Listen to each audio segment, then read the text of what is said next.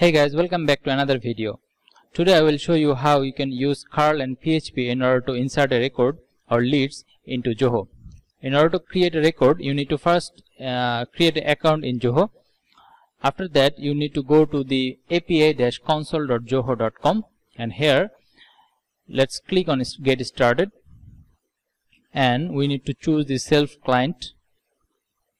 And then click on create, confirm it, and here you will find the client ID and the client secret that we will use later. But first let's go into the generate code. So from here we need to create a code by using the scope.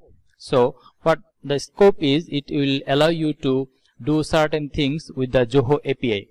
So from where you will find it, let's go into the zohoapi.com/crm/developers/doc/api/ whatever you want, get records or insert records. So if you want to insert records, then let's click on insert records, and here you should find the scope. There it is, Zoho CRM.modules.all.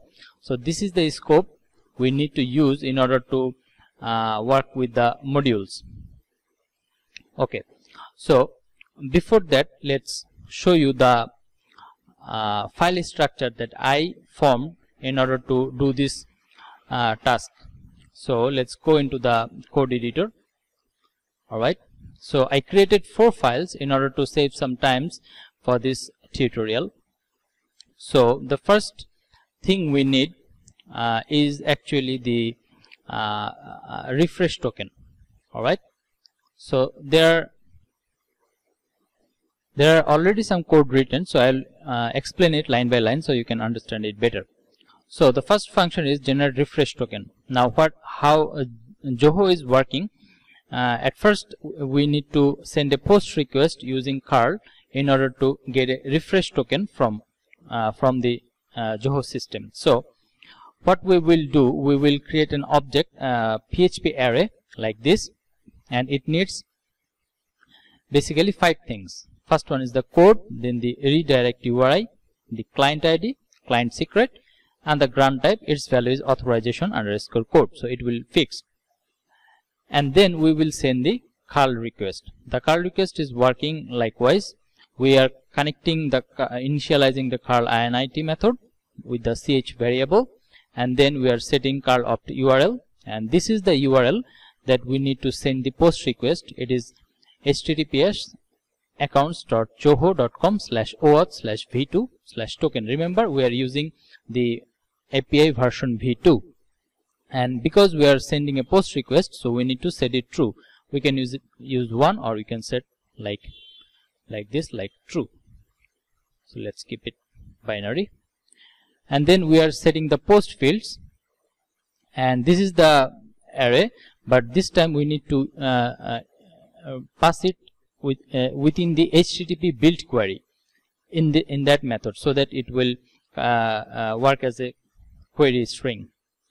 And then the return transfer, set it true. SSL verifier, set it false, hence we are working from the localhost. And then the HTTP header. Now it is important, our content type will be application/x/www/form-URL encode. So our content type will be this one, and then we are getting the response by executing cURL execute function, and then we actually encoding the response with JSON encode, and finally we are var dumping the response. So by doing this, and then at the last we are calling the generate refresh token, this function. So by doing this, what we will get a refresh token from it. So in order to get those things, we need these 4 values first. So let's go to the browser, and alright, so let's go to the Zoho API console.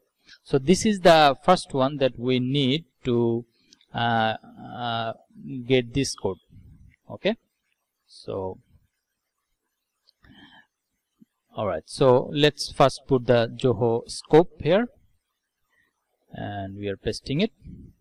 And remember, as soon as we are generating the code, this code will be active or stay active of maximum 10 minutes or whatever minutes you are setting. So I am setting maximum 10 minutes for the safety, and we can add some description here. Let's say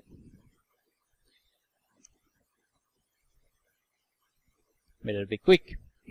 So let's create, and selecting the Zoho CRM. This is my production, and let's create, and let's copy the code. So this is the code. After creating, it will stay 10 minutes. So let's put it quickly here. Alright, and then we need the client ID and the client secrets that we can find from here. This is the client ID, and this is the client secret, and let's put the redirect URI.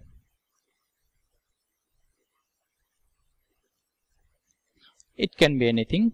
Let's do a dummy thing. Alright, so this is the code structure. Now we need to run it in our browser. So I'm using Jam. You can use whatever you want. So let's go to the browser, and here it is. My folder name is Zoho Leads. So this is the 4 scripts that I do have.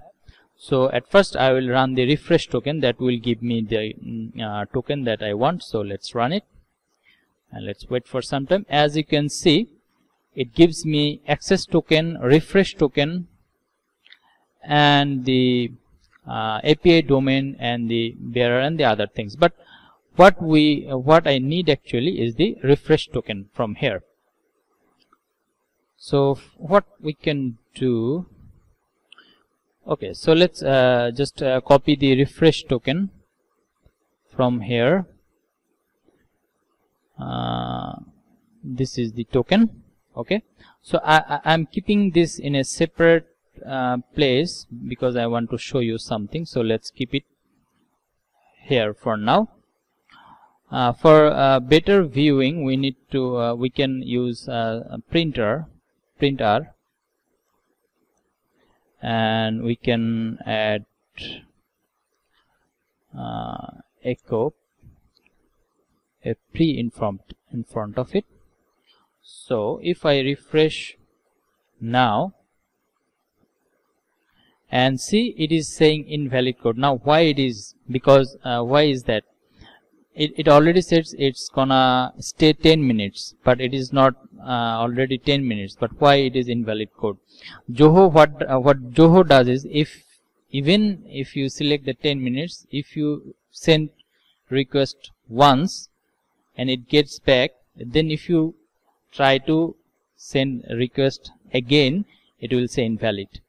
So better for our safety, we actually kept the code, so we can use this. But I can show you again if you want. We can go there, we can generate again if you want.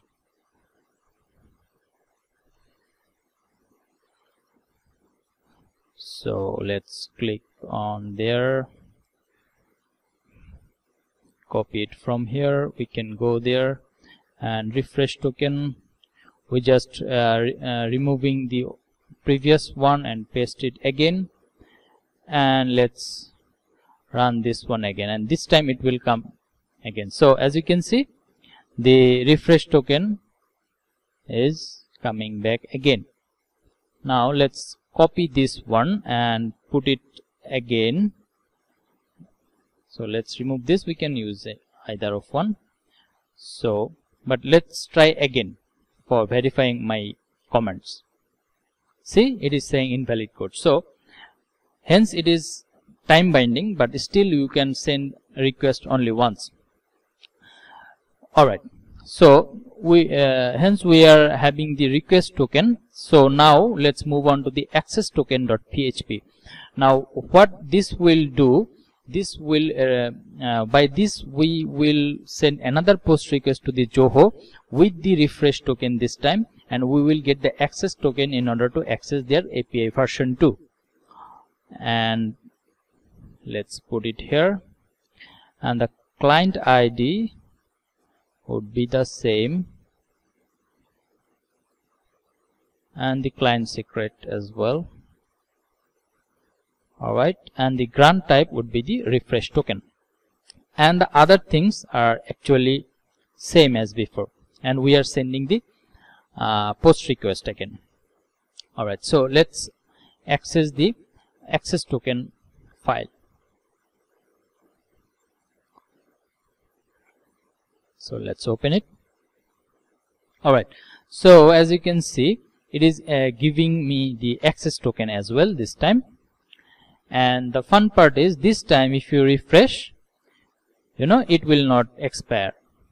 So the Zoho system, how it is working, that the refresh, for the request of refresh token, it will expire for one request, and if it is not, then after 10 minutes or whatever minute you set.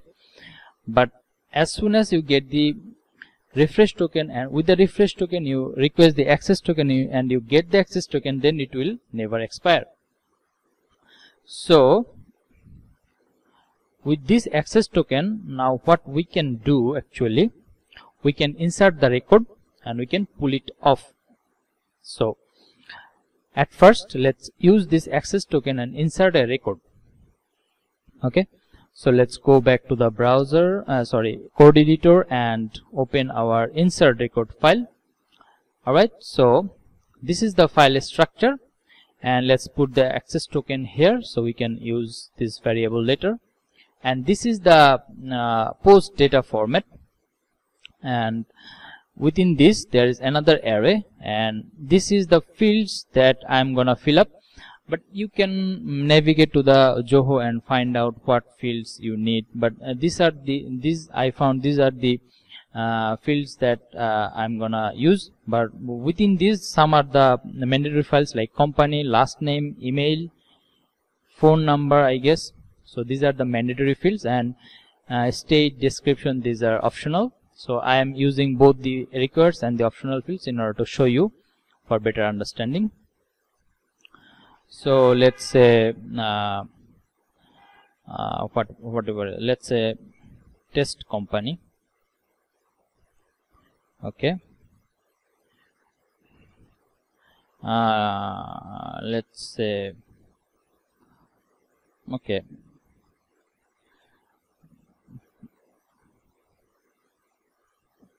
let's say Jessica Alba. So let's say ALPA and Jessica, and we can say alba@gmail.com, and state, let's say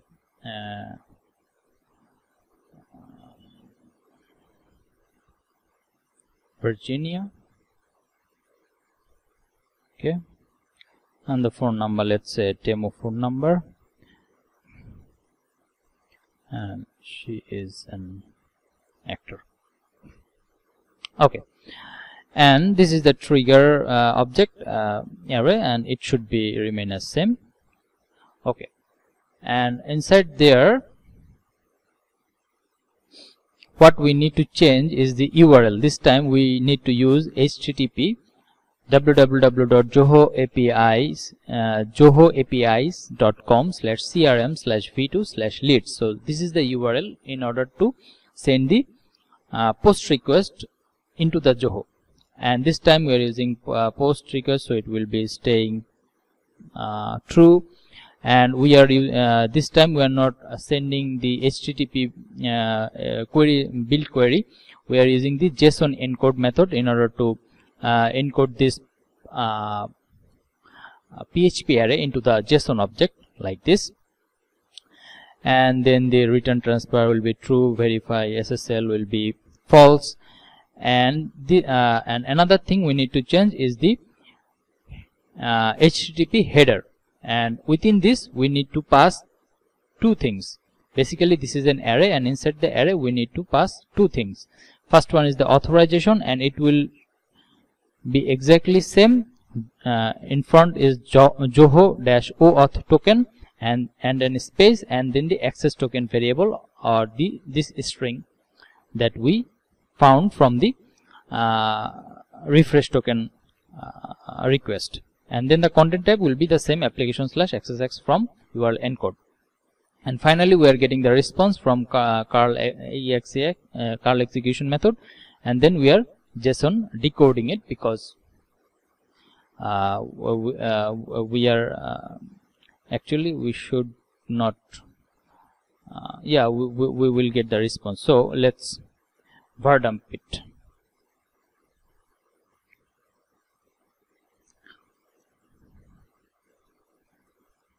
Okay, all right, and then we call the insert lets method like this. Okay, so let's run this file into the browser. So let's click on the insert records and open it in the browser. Let's wait for some time.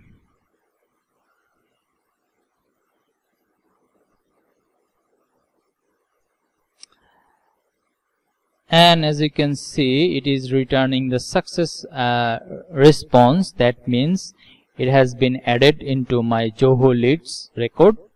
So, and for verifying that, we will fetch those data by another GET request. Okay, so let's go back to the code editor again and open the GET records. So I'm showing you all the process.